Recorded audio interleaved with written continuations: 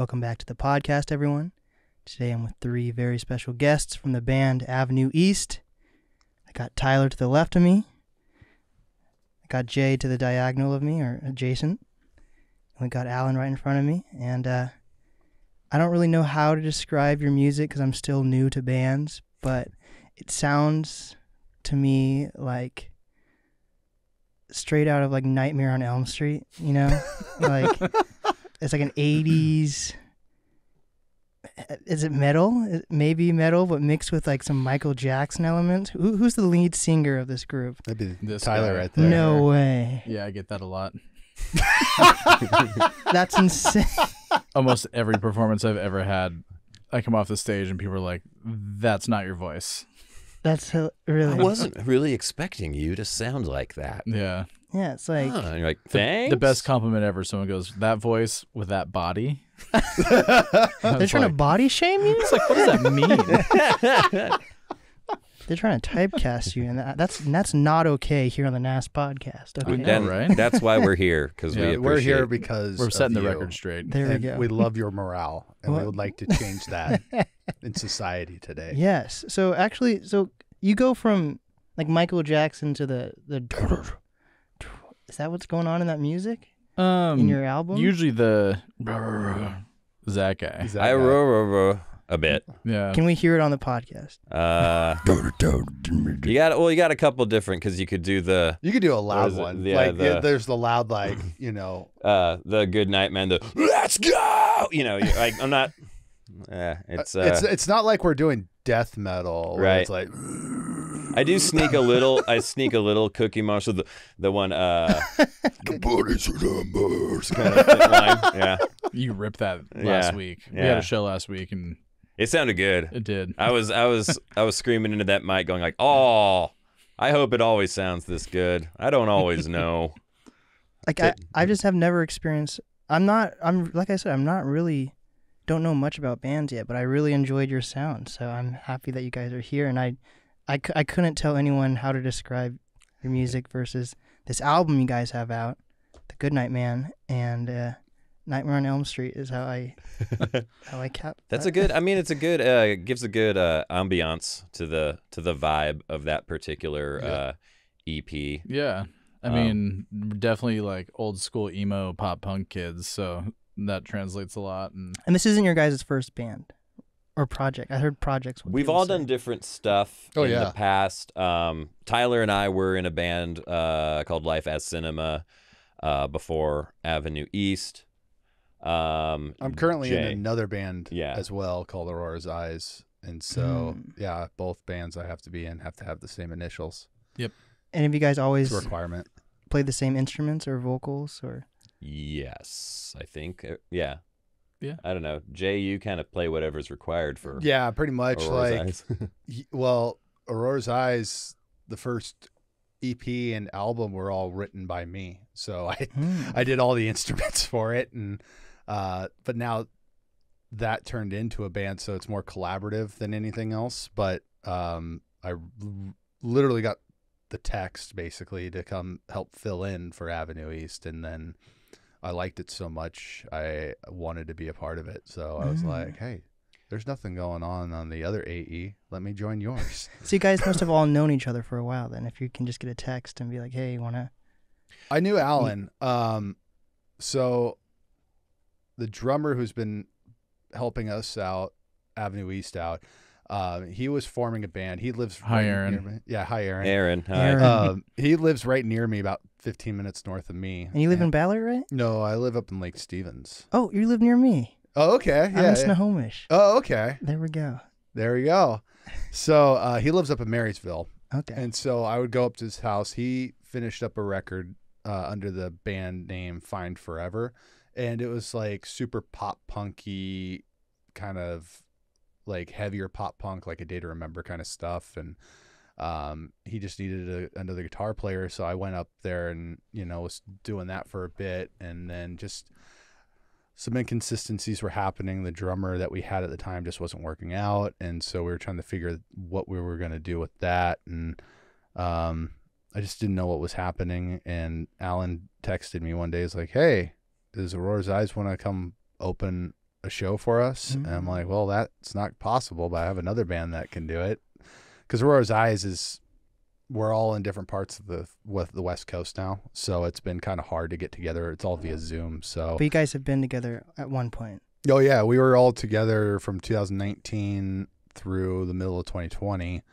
But then two of the guys moved. One of them moved to LA. The other guy, our drummer, he moved back to Portland, but then he did a cross-country bicycle trip. Oh. Went from Portland, Maine to Portland, Oregon to Portland, Maine, and then down to Jacksonville, Florida. Just to be funny? To go No, from just Portland to to do it. Forrest, yeah. Forrest Gump status. He's like a Forrest Gump kind of just individual. felt like biking. I can't bike no more. Jenny. Sorry, Ben. So anyways, I was just like, yeah, we'll try to play the show. And then all of a sudden the drummer thing didn't work out with Fine Forever. And I had to break the news to Alan. He's like, oh, well, do you want to come play guitar for us? Yes. I've been waiting for this, honestly, because when I first heard the song Goodnight Man and heard some of it, I'm like, man, I wish I was doing this. I was like, then I was really hoping like they were looking for somebody at the same time, but I never got that message until like that moment. I was like, oh, timing is everything, right? So Avenue East is like your baby then, or? It started with Tyler. So originally Okay. we were in Life as Cinema together, and actually some of the concepts behind the story of Avenue East that's kind of told through the songs was kind of tossed around as an idea to do with Life as Cinema. Yeah, we had talked about doing specific albums or something like that. Yeah, more of a with the story, concept. yeah. I love concept albums, yeah. by the way. So I think that's one reason why I enjoyed it so much. Like, Oh, you're in over for the a treat. pandemic, I've been just listening to so many different. Like, do you know who Mike Posner is? Yeah. Mm-hmm. Yeah. He just released it's been a couple months though. He released a concept album to the point that like his lyrics were actual like words talking to another person, and it was kind of crazy. It was about him being Mike Posner, but it was like a fake Mike Posner being a washed up artist. And then at the end, he kills himself, and like it's Nice. it's actually like very cinematic, and like it's probably one of my favorite albums. I haven't heard anyone who's listened to it, but you guys should check out that. So continue. check My that bad. No, but so we were tossing around that idea back in the day, and then when Life as Cinema came to a wrap, Why didn't it come to a rap? it was long story. That's for another podcast. Yeah, that's a whole bunch of different people wanted to do different things, and it ultimately was a rocky wrap on it, but ultimately everybody involved with it kind of came to a good place together and moved on and to do better things that everyone's happier with. Okay. It's like the divorce where both people end up going off in other relationships and everybody's happier and it all gets along better as a family. Yeah. That's That's a But good way you to got describe Tyler it. every Yeah. other weekend, right? yeah, exactly. Yep. So I was kind of looking around for a new project. That's actually where I first ran into Jay, because Jay was kind of doing a similar thing, looking for. So when I was looking for musicians for Aurora's Eyes, Alan hit me up about helping out, like just doing fill-in work. Mhm. And I was like, well, I'm not looking for a fill-in guy. I'm kind of looking for a permanent thing. And then it just didn't work out at the time, but but we stayed in touch. we stayed in touch. He Yeah. liked my memes. So Oh, you that's I'm a good shit at memes? poster. Oh, You know. it's god tier. It's God tier. God tier Oh. meme posting. I'm a meme lord, mama. I have a second. I have a third Instagram account just to Just like. for memes. Yeah, because I love memes so much, and I'm like, if anyone who follows the NAST podcast or my main account just sees these accounts I follow, they'll think I'm crazy.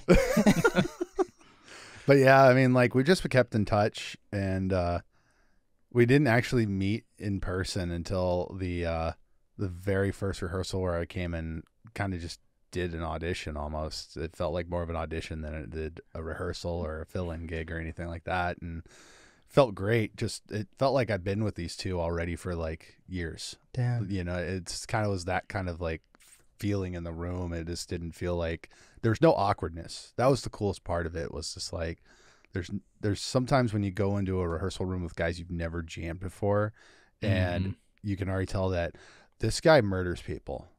He skins cats. He's too close to his mother. You know, kind of weird shit like that. I've been in weird rehearsals where we were trying out somebody, and the dude was like just maybe 3 months fresh out of prison. Oh God. And he was like also like a recovering meth head, but like he had brand new like gear that was not like nice gear. It was like, what was that, Black Star amplifiers? It's like they try to look like they're Marshall, but they're like line 6 quality kind of shit. And I remember being in a rehearsal room with the rest of the band. We're trying out this guitar player, and this guy, he was like halfway tweaking out while like trying to play these riffs that we wrote. And each member of the band started walking out of the room slowly. You just see each member just walking out, and then I look at him and go, I think we're going to take 5. And then he looks at me and goes, okay, I guess that's how it is, and just packs his shit and leaves. He just got the clue like right there. But that saves an awkward conversation. I know, right? He went to go skin some cats outside. Exactly. Right? But there was none of that feeling at all, honestly, with getting together with Alan and Tyler, and I was just felt grateful for that, you know. Hell You also learned your shit too. I did, because you like came in, it's like, oh, recorded all the videos so I could learn.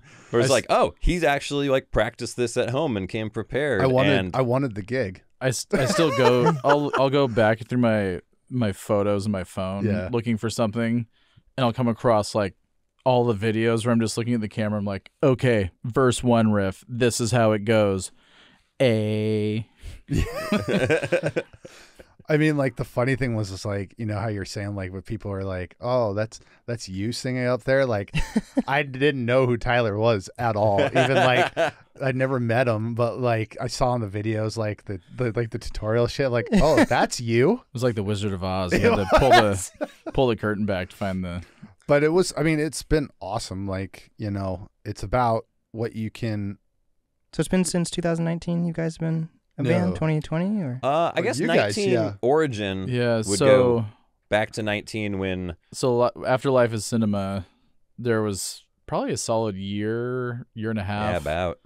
And I started writing some tunes, and I think I originally reached out to you to see if you would just help me demo them. Because you were like, hey, like, you know, since we're not doing anything, I've been working on this stuff, and would you help me demo them out? And I had just gotten a new like kind of home studio set up, and I was eager to kind of like break it in and get used to everything. And I'm like, absolutely. And I remember you were like, I'll pay you with like, you know, dinner and beer. And I was like, sold. And then all of a sudden you stopped bringing dinner and beer, and I didn't mind.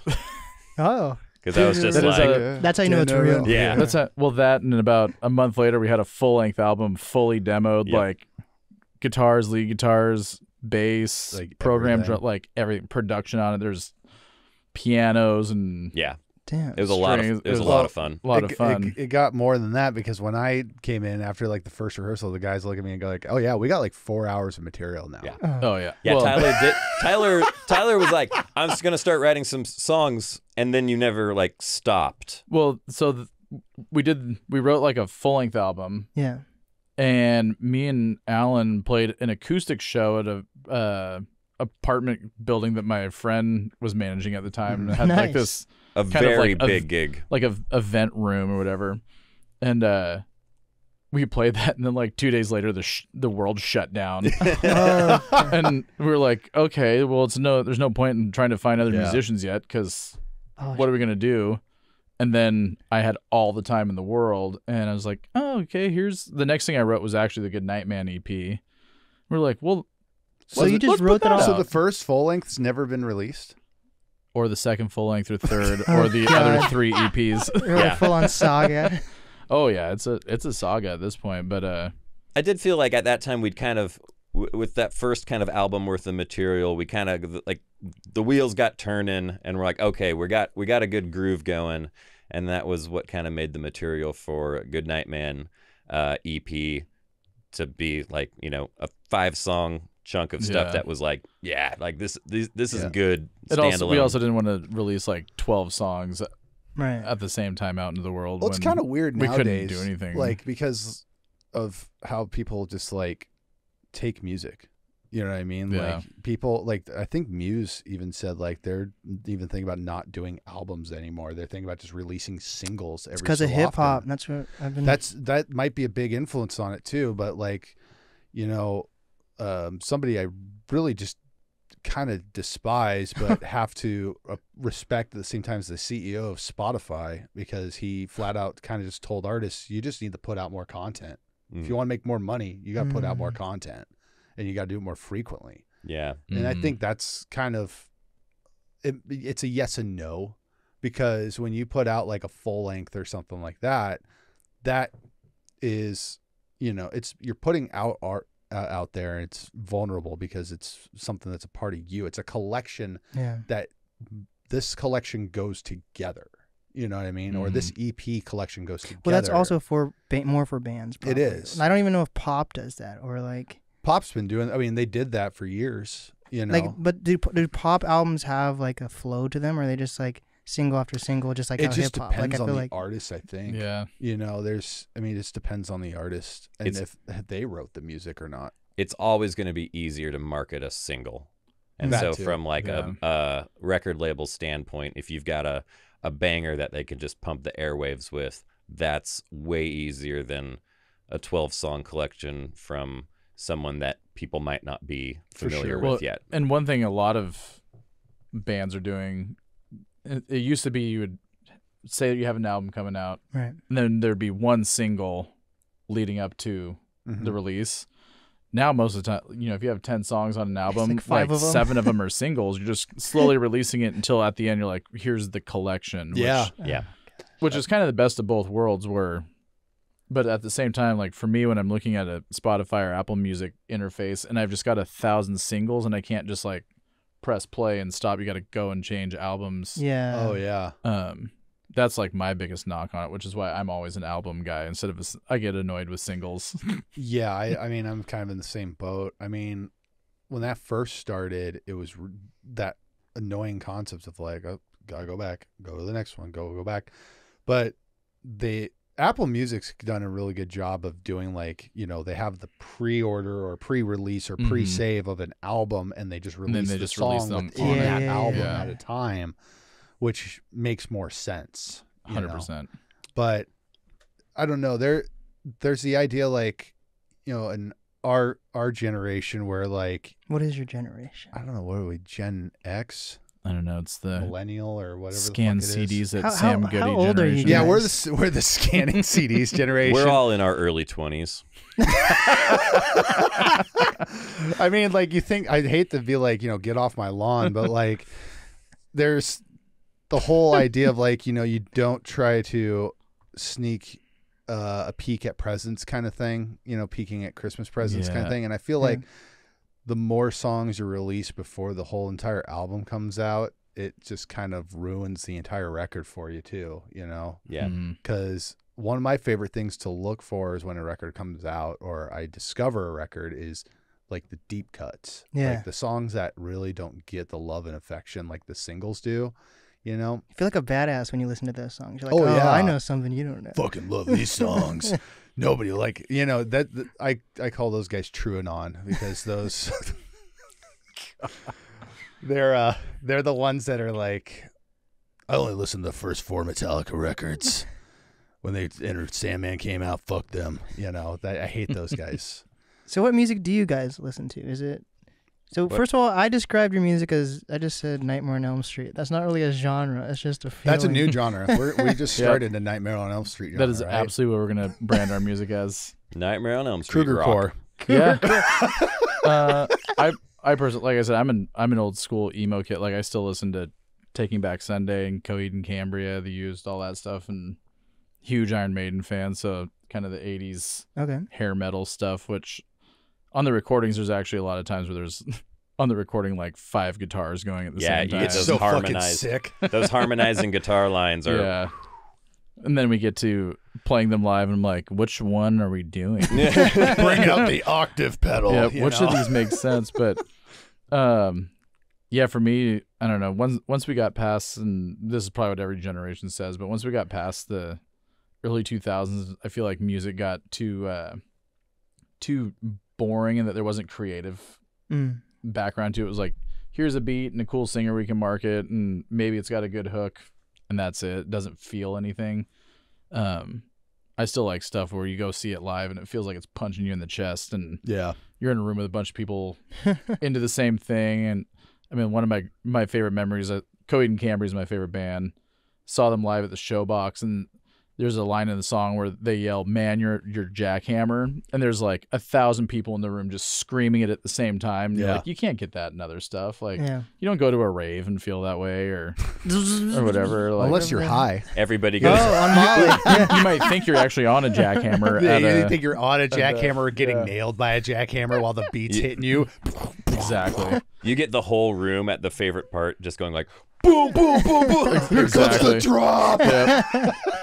But for me, there's still something like that was kind of still the last era of bands that played instruments. Oh, like so everything's now is just like so digital. digital. Even so with bands even Okay. with Yeah. bands and instruments, I mean, like you got so much. 21 Pilots. Yeah, I mean, they're a band. I I mean, don't even when think you of them see as a them band. live, they have a lot of musicians up on stage doing things. But I mean, like, there's some bands where it's like a 3-piece, and they don't have auxiliary musicians on stage. They just have computers and click tracks and stuff like that going on. I mean, it's cool if you want to like implement certain things that you can't replicate live, like orchestrations and that kind of thing. But like, one of the best things I heard from like an audio teacher back in the day when I was in high school is, if you can't do it live, don't fucking record it.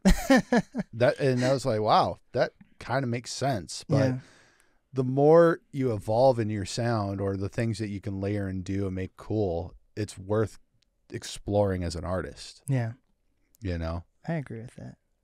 I think even like I've been trying to get more into DJing. So I've been DJing with my friends, and then like they're like, "Oh, you just press the sync button." But I worked at 92.5 when I was around DJs, and then like I had some mentors, and they'd be like, "Never use the sync button." So I just feel like people are just, or like when you like even with the like hip hop artists, they have like a track behind them, or a pop artist just a track. Like I hate that shit. Like plus you don't really know what you're doing at that point. Like it can be like annoying to do analog stuff, but I feel like you understand what you're doing more, and like you have more respect of your craft. Like how can you respect your own craft if you don't even know half the shit that's going into it? For and sure. I get it, because you still want to like be able to put on a good show. Yeah. And if like your audience and your fans are expecting sounds to be coming out of the speakers for certain things, like I get why people want to deliver that.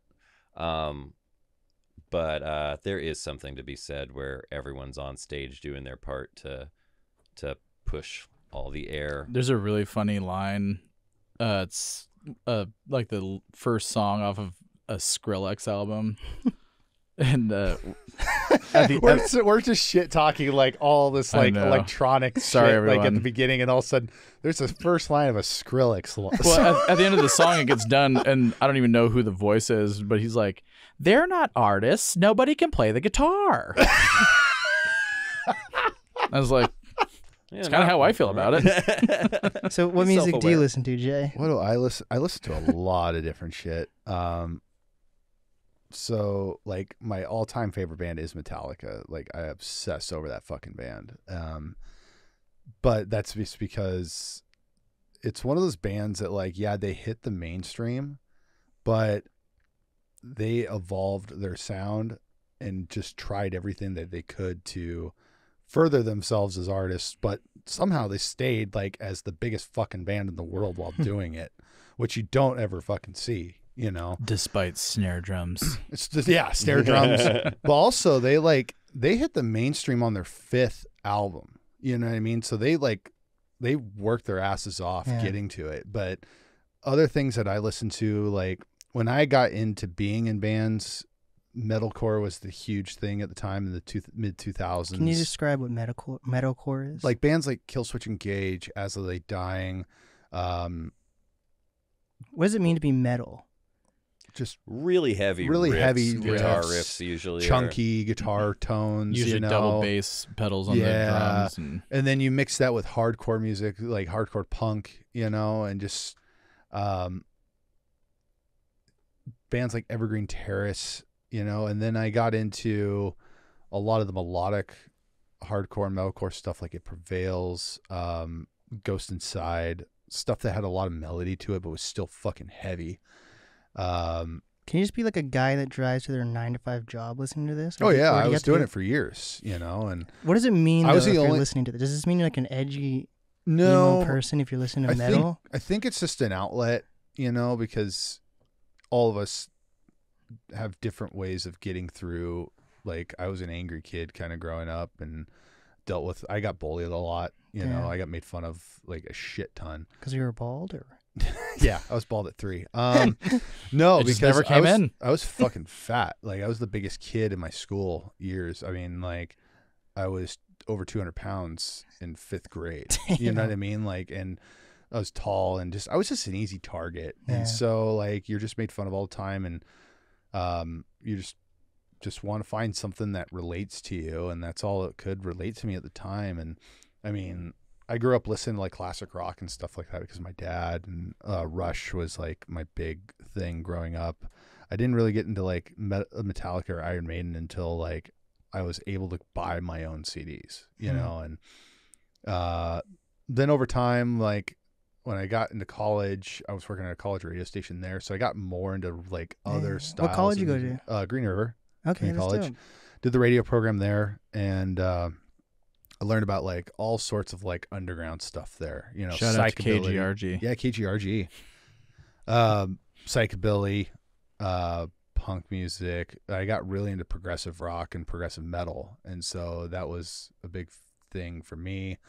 But just playing in different bands and experimenting with different musics, like even getting into like acoustic singer-songwriter folk music and stuff like that. I ended up working at a country radio station for a few years, and meeting artists was cool because you find out who the guys who are actually writing their own music or writing other people's music, and then just like grasp it and just talking with them about their influences and how many metalheads are in country music was kind of pretty cool to see.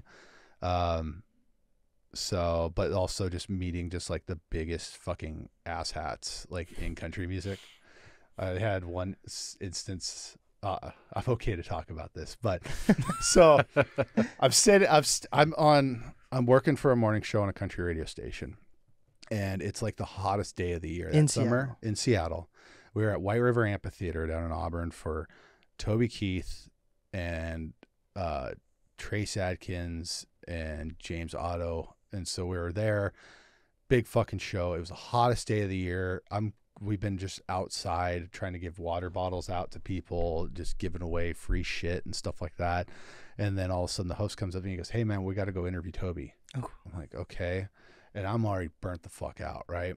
And I ended up getting heat stroke, and God. I'm sitting on Toby Keith's tour bus, and I got one of those little flip video cameras, right? The little ones with the USB port in there, and I'm down like on my knees looking up, just getting the camera angle. These guys are super tall.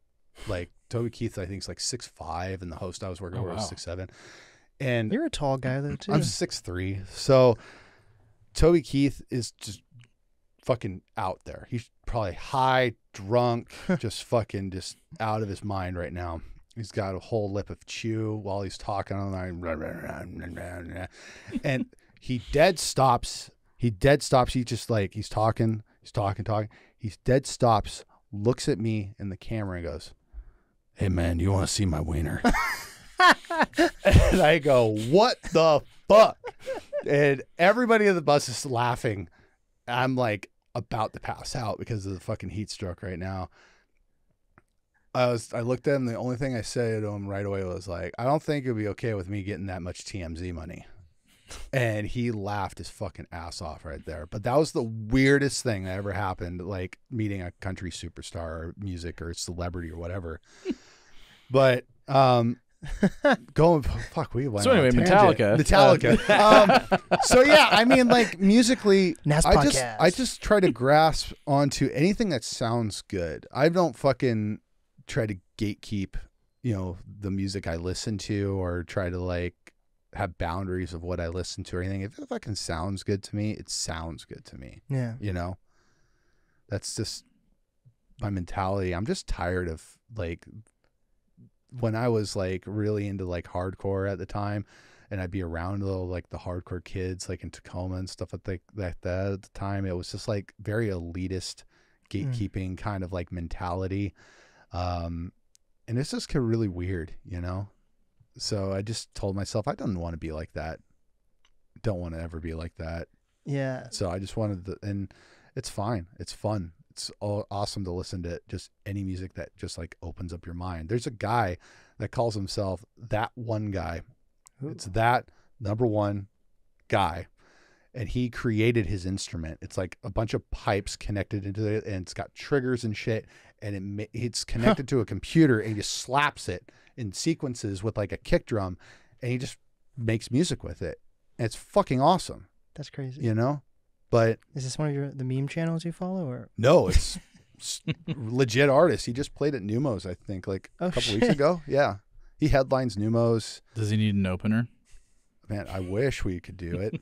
Goodnight Man. But last time I saw him was at Numos, and there was a guy who's a So you saw him beatboxer. live? I've seen him live many Oh, times. that must be crazy. So the last time I saw him live, he had a guy who opened up for him who his name was Heatbox, and he beatboxed. That's his whole thing, is he beatboxes all of his music, and then he layers parts of his beatboxing on a loop pedal, a giant loop pedal, and then sings over it, and it's fucking amazing. Oh shit. Guy's not anywhere doing anything right now, though.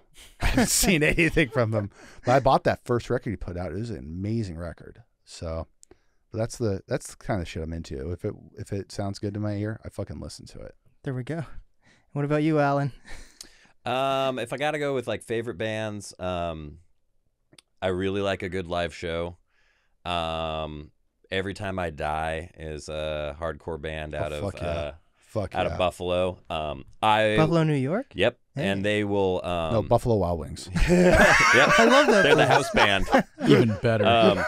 I like crowd surfed for the first time in like 15 years. Last time they came to town, and so it was Wait, just you crowd yep. surf? Yeah, I was like, it's gonna, and I'll be right there in the middle of the pit, screaming along to every word. Got you at a crowd surf retirement there. Dude. Was that the tour with Taking Back Sunday? No, that was when they were with Mastodon and Coheed and Cambria. Oh hell yeah! Oh yeah, at the Marymore.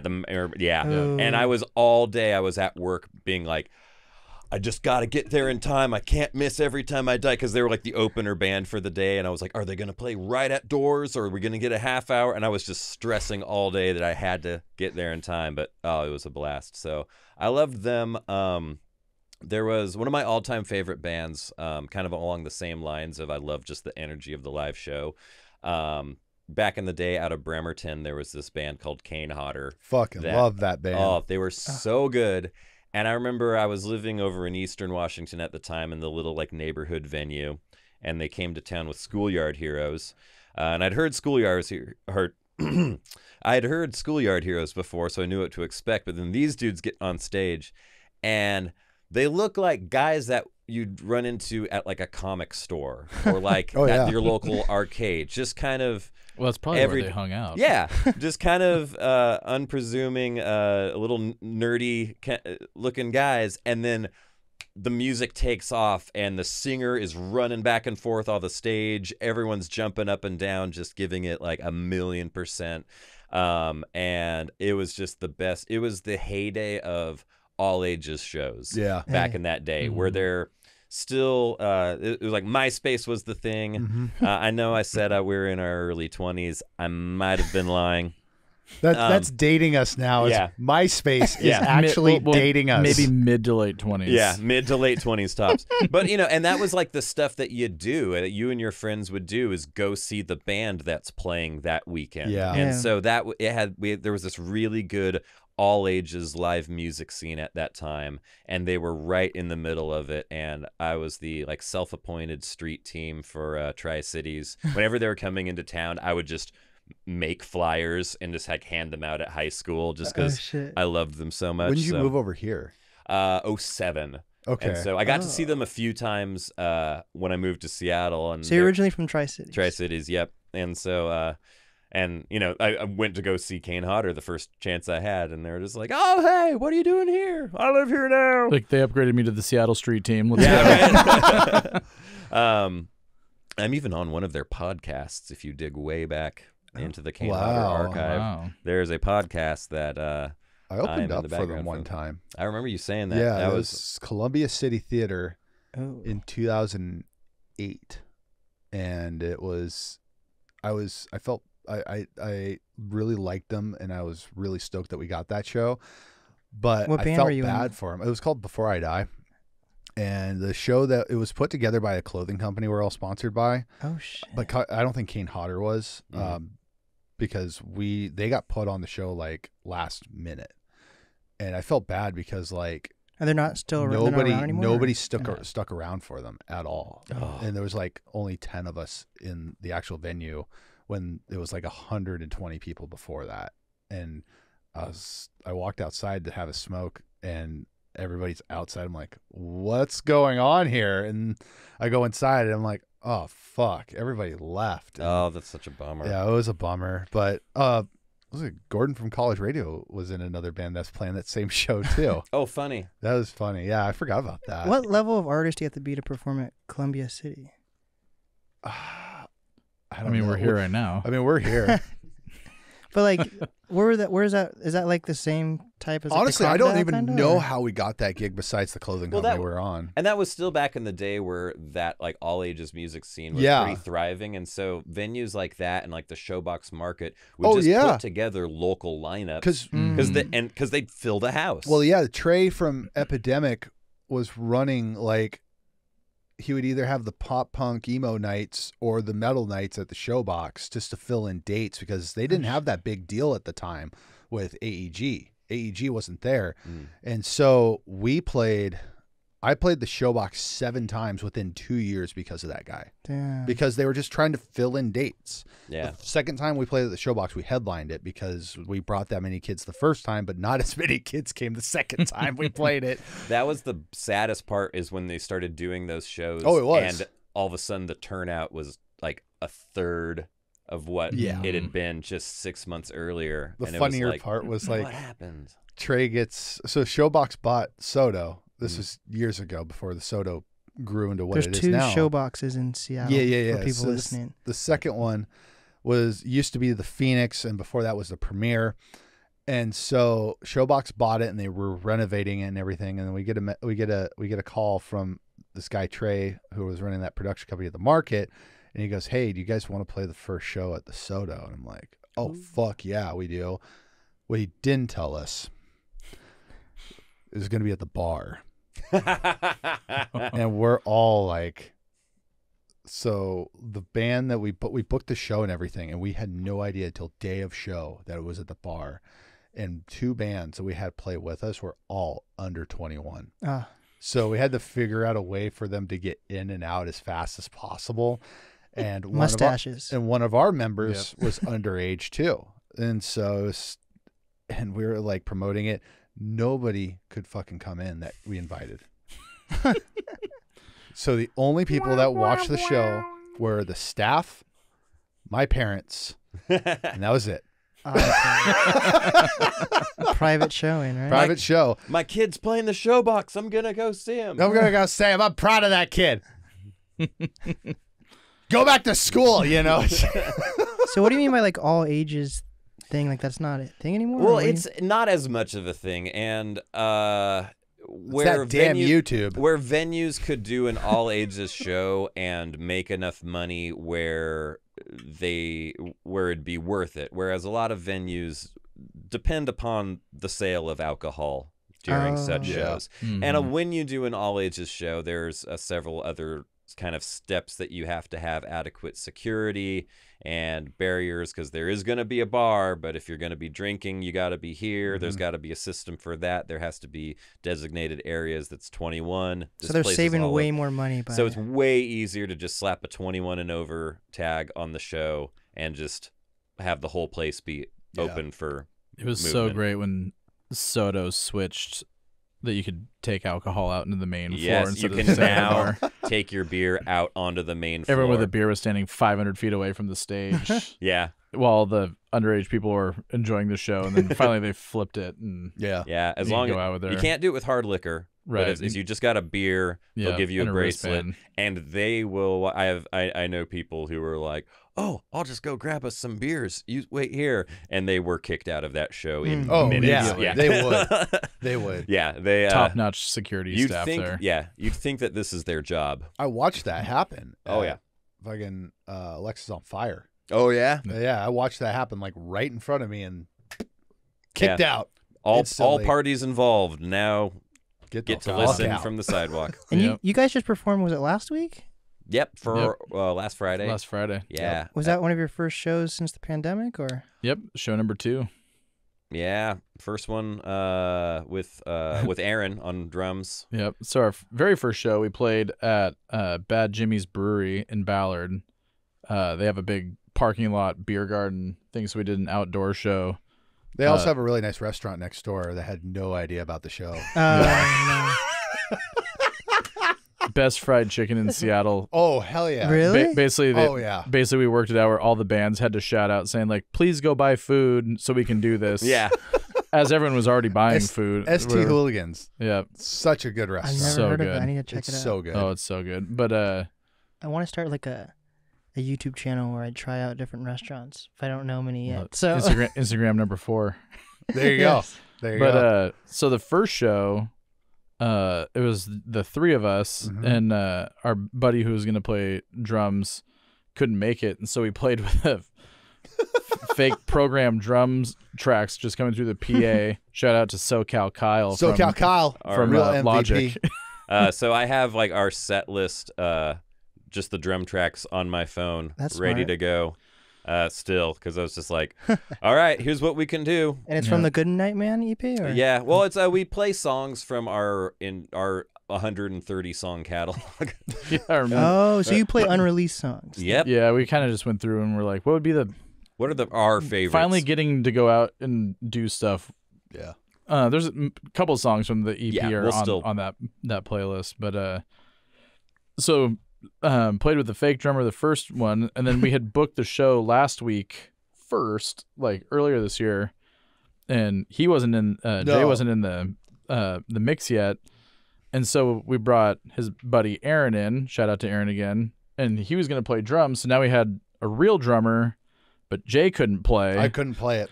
So we played our second show in a row as a 3-piece. So one of these days, all 4 of us will be on stage at the same time. We just got to wait for the planets to align. Yeah. and it's Yeah. gonna be such a good show. It's going to be so good. It's gonna be so weird. We should really try to get on that Everclear show Oh, I know. Everclear's coming to Seattle? El Corazon Yeah. with Wheatus. with Wheatus. Wheatus. El When's this? Corazon. I just It's wanna hear that in song. November. Yeah. Yeah, like El Corazon, need a local opener. Hey, Yep. we're here. You got us. I mean, we're Yep. probably going to be the heaviest thing there, but I know. I Oh, still for think sure. those Fuck it. 90 alt rock fans would still eat it up. totally. See, Yeah. the bands I listen to are like late 90s, early 2000s. So like Everclear is like my favorite band right now. And everyone's like, Well, that's like one of the 20 guys- years ago. One of Yeah. the guys lives in Snoqualmie, I think. Really? Because they're from Yeah. Portland. Yeah. I don't know if I knew this. Yeah, Yeah. so he was doing lessons out of a shop in Bellevue for a while, I should reach out to this. The guy. more you know.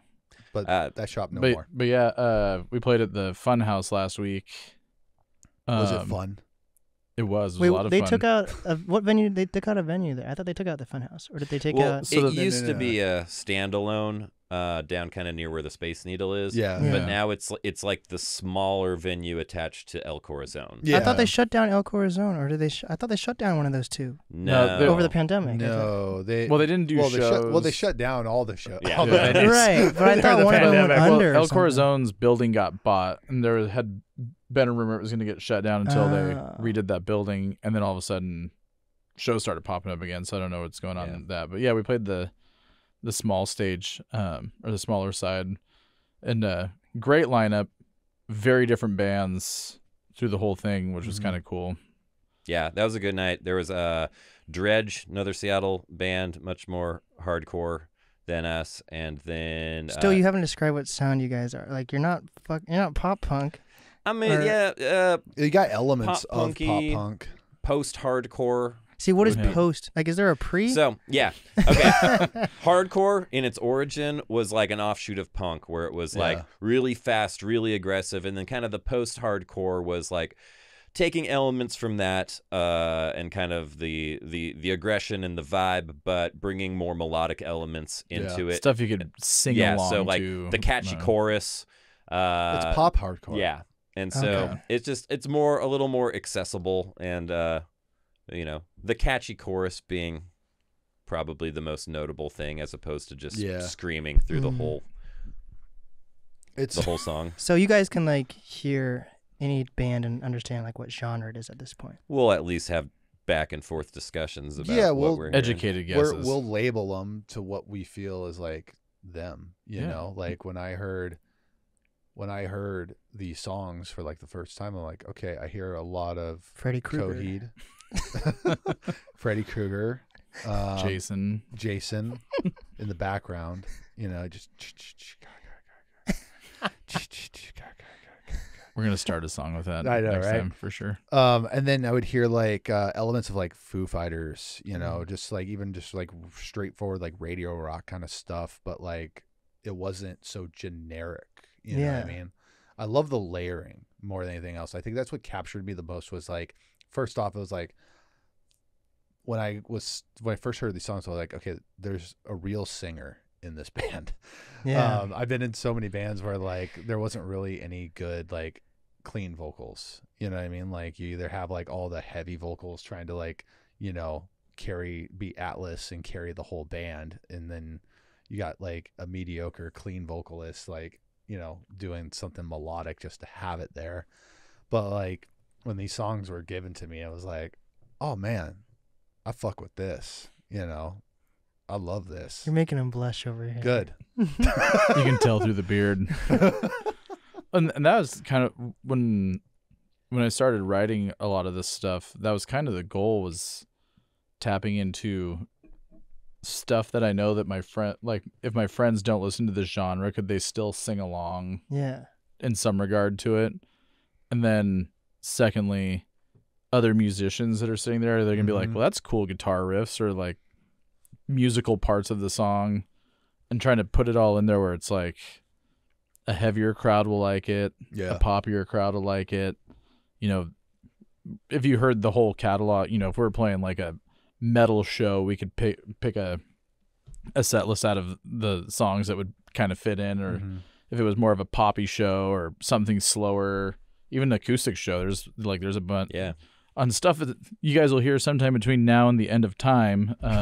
That's a long time. Piano based songs and acoustic guitar, but like it's just kind of a little bit of everything, which I think also helps, in my opinion, separate from a lot of the other bands where every song's not the same exact, it's not in your face the whole time, or it's not subdued the whole Dude, time. it's fucking like, beautiful. It's not the same like it's formula. probably one of my favorite albums right now, honestly. Like Oh, it's literally thanks. in my opinion, it's like a masterpiece. It's very cinematic. I've it's enjoyed a masterpiece EP. That's masterpiece. Get rid. Okay, it's not gonna be called Goodnight Man EP anymore. No. It's the masterpiece EP.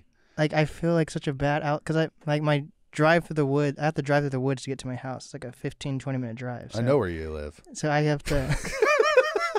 I saw the Goodnight Man in my window last night. So actually, so I listened to that shit driving home at nighttime, and I feel like such a badass, like I'm in a movie. that's the absolute best time to listen to this music. It is.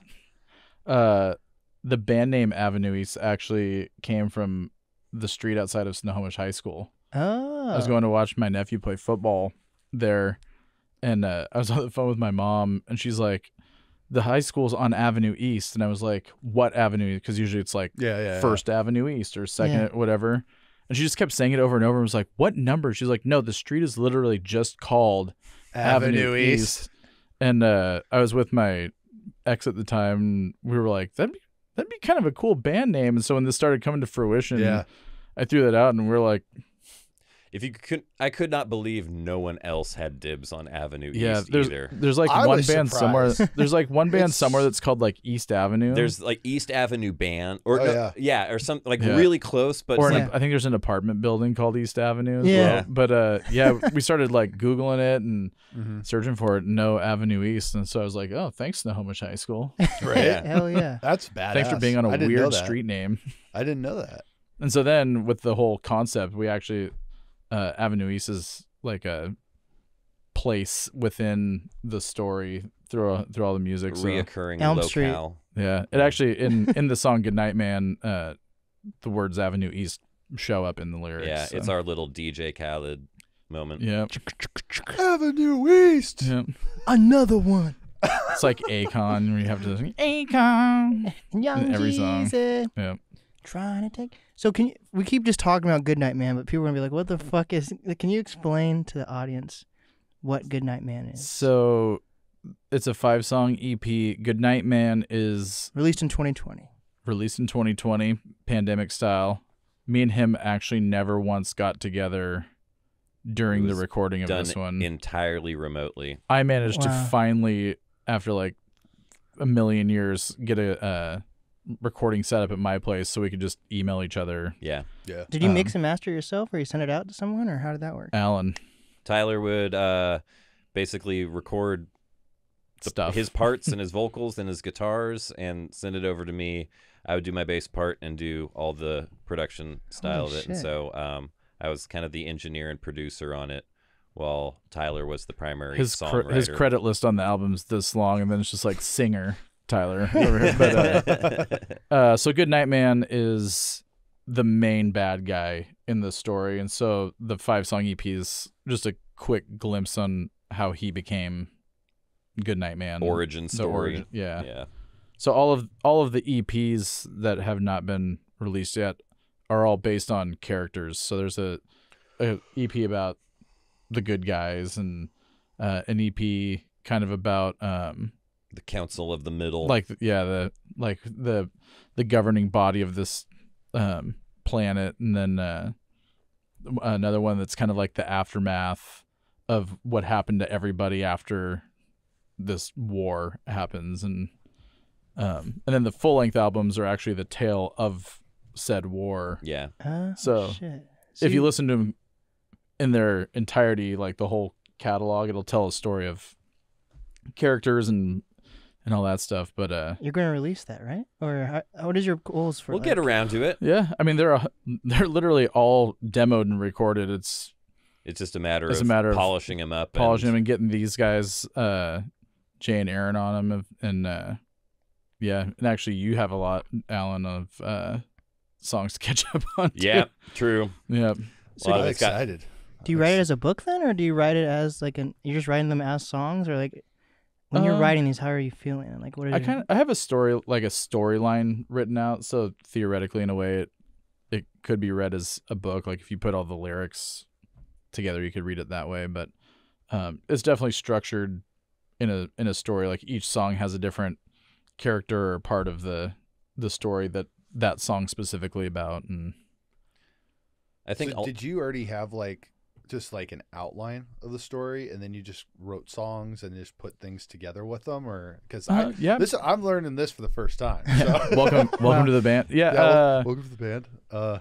yeah. The story of the war happened first, and then as I kept writing song after song after song, I need more stuff to write about. yeah, the character stuff started coming. So there was a general outline for the story, and then all the characters were in the story, and then it was like, cool, well, Goodnight Man's kind of edgy. Let's do a little bit like heavier album because he's the bad guy and the Freddy Krueger, and and so then like the good guy story, because it's good guy, it's a little like poppier and more upbeat until somebody dies. But spoiler alert. So is this something you've been thinking about for like a while, or is this just something you just randomly thought of during like are these characters that you've had since like a child, or No. And actually, the stories it's not that like expansive as like the story's literally been told 1 billion times, probably, like good versus bad and war. But kind of as the songwriting happened with the outline, it'd be like, okay, this song, the bullet point is something really aggressive happened, and so then that would trigger like, okay, I'm going to play a little bit more of a metal riff thing on it, or hey, something fun happened, and what are some brighter chords to throw on it. So it was really fun to write under that that concept where it was almost like a cheat code where I didn't have to try to plug stuff in. It was just like, oh, cool, that's a heavy riff. Here's the thing. Oh, that's a heavy song. This song's going to be about whatever. Yeah. And, you kind of work it into the outline. And yeah. And so then when you already have that part of the story, the lyrics come pretty easy because you kind of already have this video in your head of outline. what happened in that part of the song. And so then you're just describing what happened. But Wait, so do Jay and Alan write with you at all, or do you like lay out all the I'm instruments? the fucking new guy. Wait, officially, so how long have you officially been with the group now? 2 months, 3 months. And you're the one who Yeah. reached out, though. No. Alan originally asked the band, or asked me to see if the band I was helping out with at the time, Fine Forever, which is the band that Aaron was leading, could open up the show at Bad Jimmy's Brewery. And at first we said yes. And then the drummer in that band basically became a problem. But he was dealing with some home shit. So I had to break the news to Alan, hey, we're not going to be able to do this. Our drummer is kind of, we're having drummer issues. We can't do it. And then Alan said to me, well, do you want to play guitar for us instead? And so I was like, fuck yeah. I thought you'd never ask. Wow, it feels like you guys have been together for a while. Though. Well, it was Like, you have honestly- you guys have just a cool energy and connection about you guys today. It's worked well. And honestly, after that first practice, Tyler and I were like, is Jay going to stick around? Because I think we're both cool with this. Yeah. Like I think during the first practice, I even asked, like, hey, is there any future stuff going to happen? Yeah. So I really like Yeah, what you guys are and we're- doing. because I remember texting you right beforehand. We were like, do we wait till after this first show and then get a feel for if he wants to be in this? And then it was pretty quick after the first one where it was like, no, this I feels was like, yeah, if you want to stick around, yeah. you got it. This is working And well. same thing with Aaron. Oh, so do we want to just make a decision right here on the podcast? Aaron, if you're listening, I mean, he's already tracking drums on. So I fixed his truck. So he owes you. Well, no, I fixed his truck. And when he came to pick up his truck today, he goes, I'm not stepping on any toes or anything like that with doing the drumming and stuff like. No, man. They probably love it. That's the way you got to get in. That if you want to get Show that initiative. If you want that gig, just fucking do it. And he's like, yeah, you're right. Are you gonna talk to the guys about it? I'm like, yeah, I'll talk to them tonight. Yeah, we're gonna talk right here on this podcast. Right now on this podcast. Well, so after the first show, yeah. we had the one this last week booked, almost a month to the day out, and we were like, oh, I remember that too. we're like, are we going to do a second show with no drummer? And then we're like, we can't book anything else. Like, We got to figure We this gotta out figure this before out. we do well, you anything. guys already had like 3 shows booked. Yeah, when I was in there, and then yeah, one one of them ended fell through. up- Yeah. fell through. And then how Thanks do a you guys lot, book Noah. shows? Like, do you guys know people in the music scene, or like how do you guys? Yes, go about and we often it's as a friend from another band we know is like, or someone yeah, in some band is working with the venue to put a show together. Is that how it happens for most bands? Oh, or- it's Especially a lot of it. locally. Yeah. yeah. I mean, Where- like also That's awesome though. We're you like, know, yeah, I think over the years, like with all the bands that we have been in together, or separate the two, we know people who are booking and promoting for other venues too. Like, I know that one of the main bookers over in the Bremerton area, and I've been friends with him for like 10 plus years. I know a couple of people that do the Tacoma scene just because of all the venues I played at back in Tacoma back in the day. I mean, Did you live in Tacoma at one point? no, we just played there all the time. So there used to be a Wow. venue called the Viaduct, which is now Real Art Tacoma. Then there used to be Hell's Kitchen, which is no more. But a couple of guys that used to work there work at a couple other venues in the area. I mean, there's what's the one, Spanish Ballroom? Is that the latest one down there? I'm rusty on my I'm not Tacoma. I'm not well versed in I Tacoma. think that sounds We- familiar. It's supposed to be a pretty cool venue. We brought you on board for your Tacoma connection. The closest That's we played it. to Tacoma, the closest we played to Tacoma was Louis G's in Fife. We didn't even quite make it over the I heard city that's limit. a pretty cool venue though. It too. is. It is. One half of the floor is a metal venue, and the other half is a family pizza joint. Oh That is- my I heard, gosh, yeah. that's crazy. I think. is Oh, I awesome. stopped in there one time.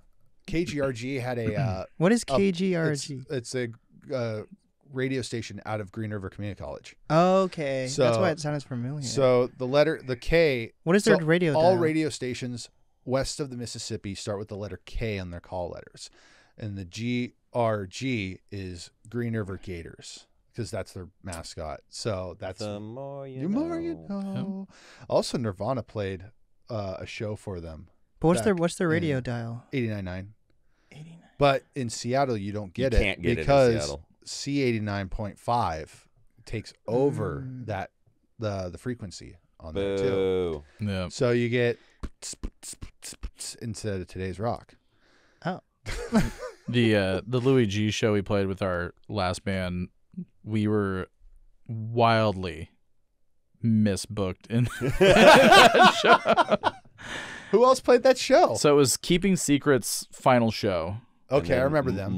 Monsters. Monsters Scare You? Yeah. Yeah. Okay. These are Monsters the Scare You. craziest names I've ever I know. heard. And then Avoid. Avoid, who's gotten massive. They're Shout out to you huge. guys. They just Love you played guys. like the main stage at Louder Than Life Yeah. festival. But at the time, they were like 15 years old. they They were called Avoid the Void. They were right? Avoid the Void. Yeah. They were like 15, 16, Yeah. and And they were like killing it. just getting started. Yeah. But you were like, oh man, these kids got it. So These no. Avoid open, Mhm. crushed it, like hardcore, like awesome. Yeah. We come out, and at the time it was very proggy. Like it was rock, but there wasn't like punch like there was in this hardcore.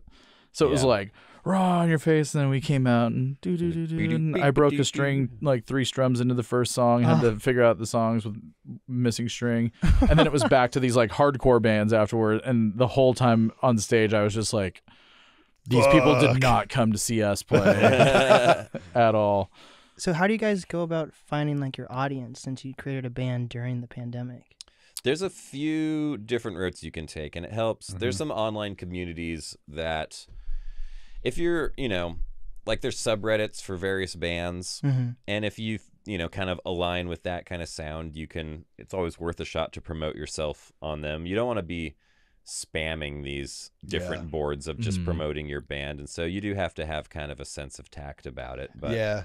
I mean, like Reddit is I love Reddit. is by a the way. double-edged sword though too, because you do have those true and honors You can or get of those torn bands apart on that Reddit you're real writing fast. about, and you can just have Oh, like shit on your music, or what do you oh mean? yeah, shit on your music. There's Oh, and then so they'll many yeah, like they'll there's find so out stuff many about you. critics. Oh God, they'll come after your family. Yeah. Really, the best way to expand your audience, though, is time after time is just keep doing shows. Oh, Keep yeah. working. Just keep Mhm. booking it. I mean, we just talked about Avoid. They've been doing like a show every month since that time that they played with us at Luigi's. They've Yeah. just been Now they've hustling been their asses off, Touring all over the place. and it showed. yeah. You never know who you're going to play in front of and who's going to go see whatever band you open for, and they'll be like, oh, these guys are exactly what I'm into. Yeah. And then, they'll buy the shirt, they'll buy the sticker, and they'll keep listening, and then they'll come just see you. Yeah. And then they end up getting on a NASCAR video game. And Yeah. then Avoid you have is, rednecks showing up to your shows. Yeah. Like- Exactly. Avoid's got that NASCAR following. yeah, too. they do. And then of course, there's social media, but with the algorithms, Yeah. Well- you gotta play a real tight game on Instagram and Facebook. I And think stuff like that. Instagram's dying realistically. Well, how many times have we ever, in general, just like in separate bands or whatever, put together a show where it shows like, like 100 people RSVP and then like 15 fucking people show up, Hmm. you know, that I blame my friends you can't trust for those listening. social media for that kind of What shit. is maybe? Social media. You gave like a little Irish thing there, I felt And- like. Get down into the portal of social media. Oh. Yeah. And you're still going to only be able to get your friends to come out to so many shows. Like Yeah. you're not going to be able to depend Yeah. upon the same group of friends to be there to buy your pre-sale tickets. But every time. that goes back to the point earlier. Back in the day, going to shows was what you did. Mhm. Yeah. Yeah. But now, because everyone has access to what everyone's doing, there's that FOMO where it's like, cool, you guys are playing on Friday, but I'm going to keep my schedule open because I don't know what else is going to happen, and maybe I'll go do that. And, Yeah. and Yeah, there's that. I think there's still some hesitancy on going to shows. COVID. Right You now, know? Yeah. definitely. I mean, like, just for me personally, like, there was like the Foo Fighters show that just got announced or whatever. I'm going. I know you are, but like, I get like the opportunity to go, and I'm like, I'm gonna be like where it was. I'm gonna be in Vegas like next weekend for like a reggae festival, and then there's that happening the following week, and then You're going to a reggae festival? yeah, and then the Kraken home openers like on the 23rd. I'm like, I don't want to go to that many mass gatherings all at the same time. You know what I Mhm. mean? Even if I'm vaccinated, like I am, it still is like, wherever you go, whatever you do, can come home with you kind of fear. Yeah. Yeah. So it's like, fuck, I don't want to ruin What like, happened in Vegas opportunity comes home with you now. It's kind of. It's Although true. that's happens- always been the case. there. What Yeah. happens in Vegas ends up on Facebook. Yeah. So that's the truth. I just can't wait to see how fast the like when shows first started happening and everyone was like, I'm never turning down a concert ever again. I'm going to everything. And hey, we're playing Friday. Oh, Hey, I got a yeah, pizza party that night. I feel like the Goodnight Man should have like a little. Someone you should find like an animator to like make like a cartoon out of it. Well, we've been So talking actually- about doing videos. Well, the album cover and the logo's actually on our stickers as well. Speaking of Reddit, saw this Star Wars art. I'm a big Star Wars nerd. I could tell. Yeah, well, you should see my new R2D2 tattoo and I Beep, wanted to. boop. beep boop. You have an R2D2 tattoo? Oh yeah, and a Princess Leia. Oh, God. Is it when she's in her bikini or what? Yes. Absolutely. I have a crossover tattoo Oh, of a Jurassic Park and Star Wars crossover. Love it. how does you that ready for even? this? Love it. It is Yoda riding a T-Rex. Oh that's shit! about That to takes up eat his entire. Jar Jar Binks running Uh, away. If you guys From the can't see T-Rex. it on the feed, it's the coolest fucking thing I've ever Holy seen shit! in my entire we'll, life. we'll take a picture of it and put it on the screen afterwards. Also. That's That'll be that the takes thumbnail up his for- yeah. That takes up his entire leg. That was fun. That's craziness. But I ran into who is now a online friend of mine. Shout out to you, Vic. Thank Shout you, out Vic. Yeah. Thanks, Vic. He does these like incredible comic book style drawings of Star Wars characters, and I was like, that's exactly the visual that Mhm. I imagined. So I reached out to him through Reddit about commissioning something, and he'd actually at that point never done one before. Yeah, and- we were his first commission. yeah, we were his first commission, and I sent my crappy, like, this is kind of what I want it to look like, and he sent back just this like vicious, amazing thing, and yeah, we've been close. I've already talked to him about doing a bunch of other pieces for us, and I have some way down the line ideas of doing like lyric books where he Yeah. does like the character cover on each thing to make sort of a comic book, but That'd be sick. yeah, it is. it was just one of those like random things where cool, like he's part of this bubble of creativeness now. It's part of the world, It Yeah. is. the Avenue East world. He is. like, do you guys know who Duncan Trussell is? Oh hell yeah! So I love Duncan Trussell. I haven't officially had him on the podcast, but I've had people. You know, he has this it's a friend and also a previous guest on his podcast and my podcast named Ramin Nazer, Okay. and he's like a crazy illustrator, and he's in the same realm as what the. Did you watch the Midnight Gospel show? I didn't get to watch that one, Oh. but I'm a big fan of Duncan's like open mind mentality. Yeah. Just like trying not to like I don't know, narrow your mind around the world. You know, just trying to expand it for the better of humanity in a way. He's dope. He's like super dope. Like people ask, he's like someone I want to get on the podcast so bad. But Fantastic. Make it happen. If you do, it'll be awesome. he turned his podcast into a TV show that's on Netflix. So all the podcast dialogue is what's the dialogue in the movie. I know what TV you're show. talking. Yep. And so my goal with my podcast tour I went on was to turn those interviews into a cartoon show, which might still happen. Like I'm talking to some animators, but I feel like that's something when I was listening to your album, that's what I was thinking of the entire time. Is like it's short enough, but also like has enough content in that project alone that you can make that like a full on like cartoon series or something. Love that idea. Yeah. It's just stacking different art mediums together. It's awesome. Works well. Yeah. Yeah. Yeah, it does. So what do you guys do outside of being in Avenue East? We're all grown ass men with day jobs. Yep. There's So, since we've made $0 as musicians, we're probably actually in deficit, if Yeah. anything. lifetime I am very much below. Yeah. Yeah. You got to work a long time before you make any kind of Yeah. positive profit. But I work for the University of Washington athletic department. I work in sports, so Are you a football coach or something? no. Yeah, he is. He's a tight ends coach. No, my department like is the behind the scenes, like puts on the sports, and You're also the go-to anytime they need the national anthem song. I've sung the national Really? anthem a lot there. Yeah. Yep. Usually I'll be working a game and someone will bail and they're like, "Hey, Tyler's here. You want to just do it?" And I'll like take my radio off and walk out there and do it. But Oh, Yeah. say. um, Can I get the first few lines? Let me hear it. you want can't just do it. We can't. You gotta taste. if you gotta if you do a taste of the national, you gotta do anthem, the you whole gotta do thing, whole and then we thing, gotta and then we gotta stand stand up, up, and the whole thing. or else We- we're gonna we get don't- yelled at. We don't have the time or respect to be able to commit to this. That and honestly, I had dental surgery earlier and I can't feel half my face still. Wait, so, wait. Yeah, Yeah, that's another podcast, but today yeah. you just you just came on the podcast after getting dental surgery. Well, I had booked the appointment a while ago, and then he You was can't like, bail "I'm on your Wednesday." dentist. And you can't bail You on can't the bail on the podcast. podcast. You know. Yeah.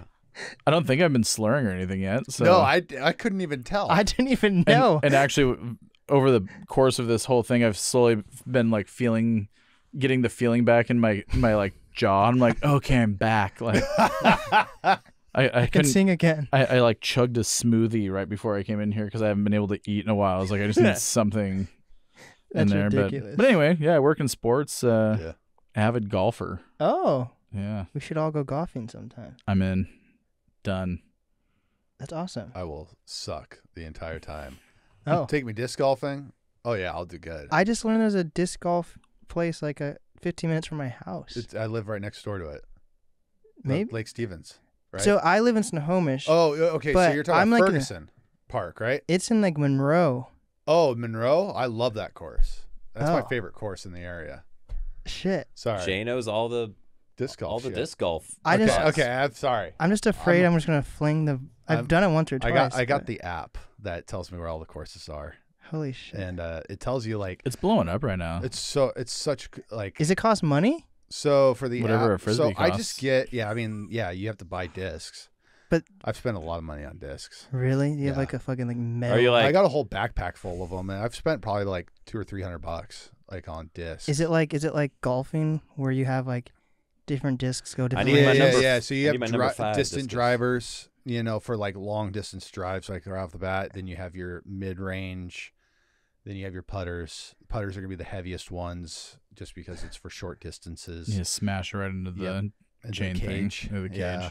I'm going actually. The reason, another reason why I'm going to Vegas is I'm going to play at a course down there. It's a pro course down there. Holy shit! There's Yeah. there's pro disc golf course. Oh yeah, yeah. There's actually There's pro pro league, anything. PDGA. there's probably there's anything more that you money in pro disc golf than there is in bands. trying to be a band. and local music. Yeah, 100%. No, but yeah, there's pretty cool courses. The only time I've ever done a hole in one was at this little rink-a-dink course in Snohomish. And is it 205 yards, or Yeah, no, 205 feet. Sorry, 205 feet. Is it hard to bring people out to do frisbee golf with you, or It just depends. Like, is it disc golf or frisbee golf? disc golf? It's the same as trying to get people to the shows. Exactly. Well, I mean, I don't know. I just play for fun. Do you go by yourself sometimes? Yeah, Like, just of course. It's like, so the course that's right next to my house, I'll go there by myself because it's a way for me to get the fuck out of the house and like stay in the woods and just like not think about anything. I've done regular golf, like I was on my honeymoon back in 2016 and we were down in Mexico and they had a PGA course right there at the fucking hotel. And so I was like, I'm not going to miss out on this. So I woke up at like 5 o'clock in the morning and went and played by myself, Yeah. and originally they were going to pair me in a group. Then they're like, well, you're the first one here. So here's a cart and just go. And it was like the best time I've ever had, just being alone and just listening to like, the morning starting. Other than everything you did with your wife down in Mexico. That too. But other than that, best time you've ever had. Best time I've ever had. Best time I ever had golfing was just doing that because it was just by myself. You listen to other stuff, but like I love playing disc golf by myself, and then you're not worried about like judgment from like whoever you're going with. Like I was playing regularly with a buddy of mine who takes the shit seriously. And he's doing tournaments. Alan's disappointed. He's fucking done 5 hole-in-ones in like the last month or something like that. He's stepping up his game, but he's been playing for like 10 years or so. Jesus. So Well, that's why I love golf. All of my buddies are mediocre. They're better than I am. Yeah. Except for maybe a couple of them that I golf with all the time. Jim, Bo. But yeah, so when I golf with them, it's super competitive. Damn. And then I'll go golf with someone Whoever. else, whatever, and I'm just like, oh my goodness, it's just because like that, like when everyone's really good, you're just trying to beat the crap out of each other. Yeah. I used to play like a lot because I had a course next to me growing up.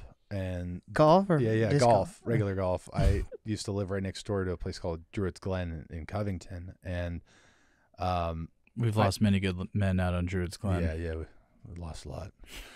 I tried out for the high school team in my sophomore year, and I got cut on the first hole on my drive because I sliced it right off the bat, and I just yelled "fuck," and they cut me. That's like the main part of golf. My friends actually bet on how many times I say "fuck" on the golf course. I usually try to figure out when the bet starts. Yeah. And I'll either not do it or do it an excessive amount of times to try to swing the bet. That's ridiculous. Wait, where do you live then? I live in Fremont. I'm just like right up the street. Oh, cool. So you guys are all not. You guys are all just spread out then. Yeah. Yep. I'm the spread one. Well, Well, hold up there. Phrasing, guys. Let's Phrasing. get Let's pause. Aaron and I are both far away, technically. yeah. We're about like 45 minutes to an hour away. Yeah.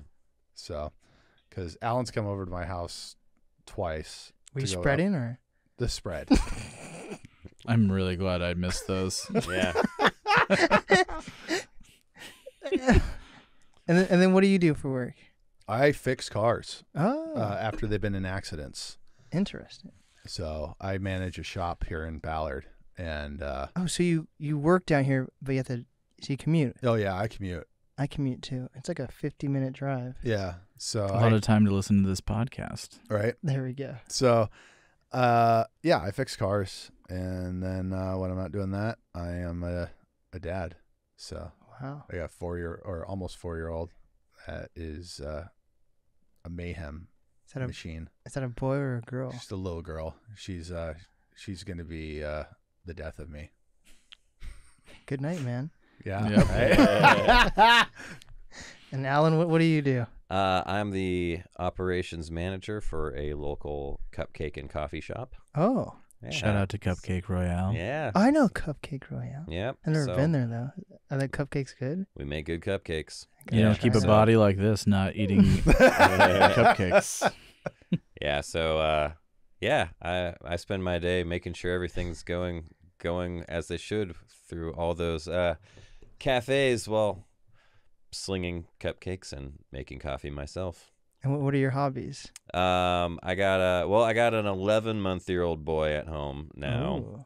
That was the best part of the pandemic was Making a baby. Yep. Making the baby. With the red lights? Yeah, yep. Sorry, Adi. Yeah. But yeah, so I'm now a dad as well, but I've got a hefty old school video game collection at home. Oh. And so Please shout out your Instagram. Yeah, Retro Gamer Allen is my my Instagram page for that. It's where I can show off all my like Super Nintendo games and like OG PlayStation long box titles and all that stuff. And that's like, yeah, I like video games, and I'm gonna put together the collection that I could have only dreamed of having as a kid. Now that I'm in my mid-20s with more disposable income. We're gonna do this podcast again in 10 years, and we're still gonna still be standing. We'll be in our late 20s. Yeah. Wait, are you ginger or what are you? I'm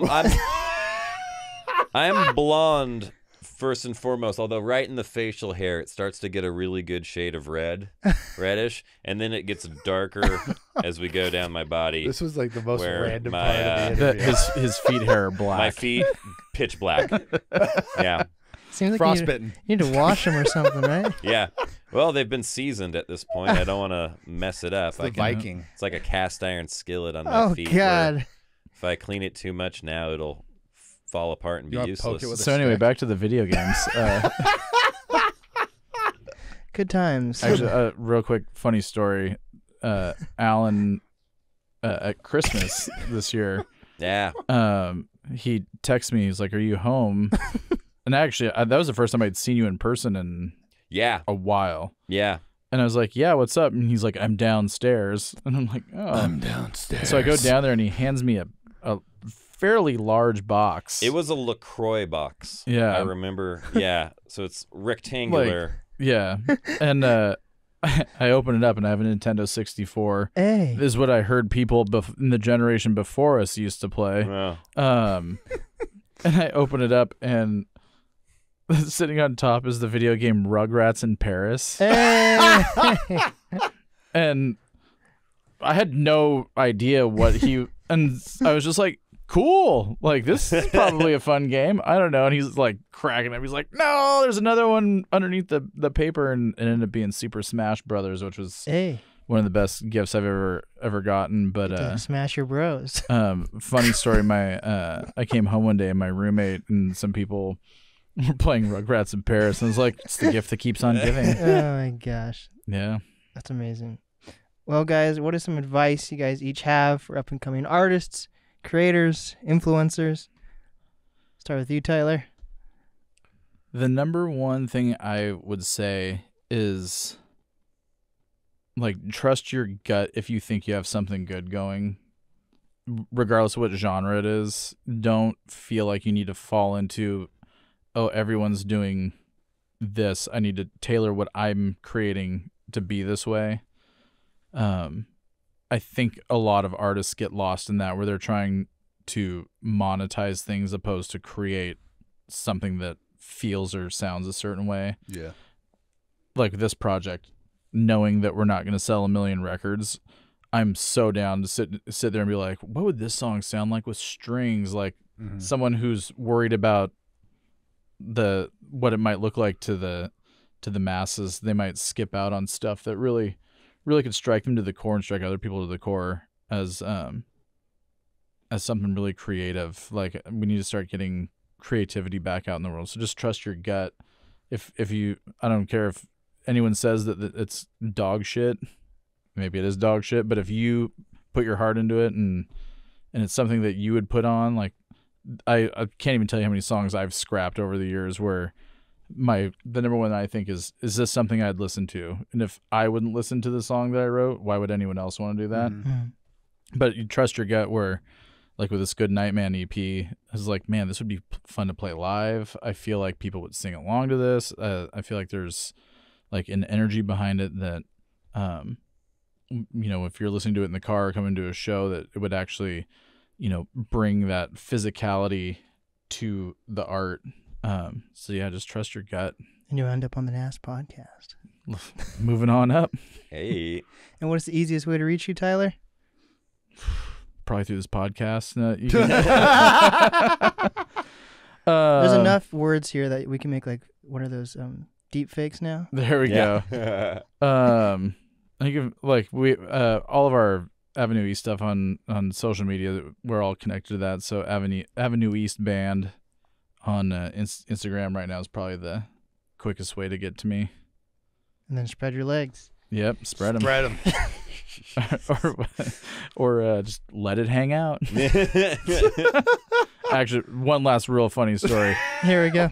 So in our last band, our very first show, we packed out El Corazon, and my mom came with one of her friends who, at the nicest way to say it, was shit-faced. And The nicest way to say it. we get done and we walk over to the bar after we get the stuff, and we're stoked. Like, we literally like basically sold out El Corazon. Great show. Like, fantastic show. Go over there, give my mom a hug, and my mom's friend is just like offering up advice. And she basically ended it with, you guys need to stuff your pants and just let it hang out. And me and Alan are standing there like, what in the actual fuck is happening What with this? would be the benefit of And us? all the shows from that day that my mom's come to, she's like, mm-mm. Just stuff your I pants. was like, and let it do hang not out. do not bring this friend. She lovely woman. If she ever hears this, hi. But Let it But hang that's out. what you said yeah. that So actually, night. to go back to your question, my advice for up and coming artists: stuff the pants, let it hang out. There's your advice. One very drunk middle-aged woman said that with the utmost sincerity, so it can't be wrong. Do you know Yeah. what? Get all the eyes, just fake dicks, just Yeah. fake bulges. Everybody that's how it loves a works. bulge, Everyone remembers the chili peppers in the socks thing. So right? Yep. Wait, what? You don't Yeah. remember that, or is this before your time? Socks on the or cocks. after your time? The chili peppers would play shows completely Red naked Hot. except for a sock hanging They out. would of each their wear ass. a Yeah, they would single take a tube rubber sock. band and wrap their junk inside of like a tube sock. Yeah. Oh God. Yeah. I didn't know that. Yeah, That's Give how they it made it away to the now. top. yeah. Give it away. I'm dead. Now it's your turn, Anyway, Jay. so What's check that? your advice. I would say my best advice would be just to keep believing in yourself more than anything else around you or trying to influence you. I had a lot of outside influence affect a lot of decisions, and sometimes I try not to have any regrets about them because I've lived and learned, but like sometimes I do think like, what if I didn't have that outside influence affect me from making those decisions? I Yeah. probably would be, doing more of what I love, now, but I also may not have the family that I have at home right now. But honestly, like it took me a lot of growing and, personal changes in my life for that to happen. So I would say, just believe in yourself. Just let it hang out. Just let it hang out. So, but that honestly, that reminds me of like, so when Before I Die played at the Showbox, the first Showbox show, we had like a ballad song on our set list, which was everything was fucking heavy, raw heavy, and then we had a ballad song in the middle. It was all clean the entire time, and there was our bass player's mom filming this thing on like a camcorder, and his neighbors, this lesbian couple that lived next door to them, that was at the show, and right after the song, you hear one of them go, "That was a great song. That was a great song. They need more songs like this." And all of a sudden, I'm like, Curtis, you can't have your neighbors keep coming to our shows. A whole hour of ballads. The whole hour of ballads. Bolton Core. And just letting it hang out. Oh God. And what's the easiest way to reach you, Jay? Probably through Avenue East Instagram stuff. Also, just on Instagram, I'm at Jaybird Middleton, and Also, you can probably find me on through the Aurora's Eyes Instagram page too. But like, yeah, that's pretty much it. I only use social media for music and memes, so it's just. I want to follow you on my. Oh fuck! I just told you what the. I want to follow you on the meme account. Yeah. Not the name of it. In the post production, that'll be removed. There you go. But yeah, that's the place you can find me. Or at the disc golf course. Yeah, you can find me at the disc golf course once in a while. I haven't been lately, but it's also. It's about to be rainy. You got that's it last the few shit. days. Yeah, we're about to hit the shit. We got to all do it. We have to go with him. Done. Next Monday, I think it's sunny. Another place you can find me, and maybe Alan. There's a lot of karaoke places around Seattle. Really?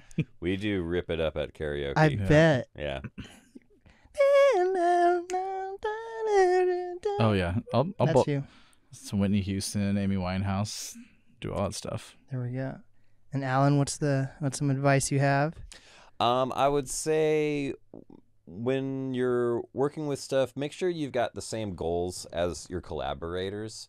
So set goals for what you're trying to do. If it's to put out an album, what do you got to do to, write these songs, record these songs, produce them, and have them sound like you want? If it is to go out there and play shows, make sure that's the priority that you're setting, and make sure that everybody involved with it is on the same wavelength. And because I've been in situations where I've been with, I was in a band in high school where in 3 years we put out 2 full-length albums and played 3 shows, and I was just hurting to go on tour, to start playing, to just like do that whole thing, and that just wasn't what everybody else in the band was really wanting to focus on, and it was a really big point of frustration for me, and that kind of just philosophy of making sure you're all on the same page with what you're doing really carries on universally for all artistic endeavors, and so just make sure you're all have the same goals in mind, and that you're all working together to achieve them, and not just kind of sitting around waiting for stuff to happen. You're just going to keep on working harder and making mistakes and having good shows and having just shit shows, and just keep going, because it's only going to get better and easier in a lot of ways the more you work at it. Yes, sir. What's the easiest way to reach you? Probably Instagram. Just my name, Alan Gephardt, is I'm pretty sure how you find me on Instagram. Or you can also follow Retro Gamer Alan for the latest in my video game collection. Depends on if you want video game content or kid content. Right. Wait. Pictures of my child. Okay. And dinners. A lot of good food as well. Mm-hmm. There we go. Well, you guys have been lovely guests. Well, thank you for Thanks having for us. having us. Of course. This is the NAST podcast with Avenue East. We did it. Let it hang out. Let it hang out.